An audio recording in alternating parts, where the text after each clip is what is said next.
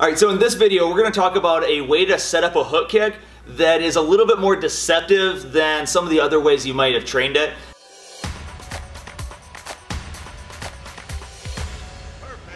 Now this is video number 2 in just a 3-part series that we're doing on the hook kick. So if you haven't checked out the first part, check it in the description box below. We'll have a link for you.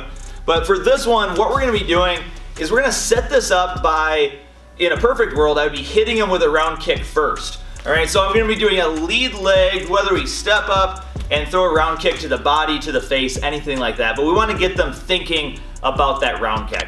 Now, of course, you might not be able to land it every time, but even if they block it, they're at least thinking about it now. So what I'm gonna do is from my stance, I'm gonna shift a little bit to my left with my left leg, and then I'm gonna step to the right with my right leg, just like this. So a little bit faster, it'll look 1, 2, almost like I'm just gonna kind of take off running this way.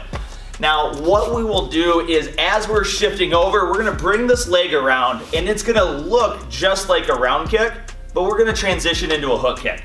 All right, so slowly as I go 1, 2, you see how his body kind of closes in to protect for that round kick.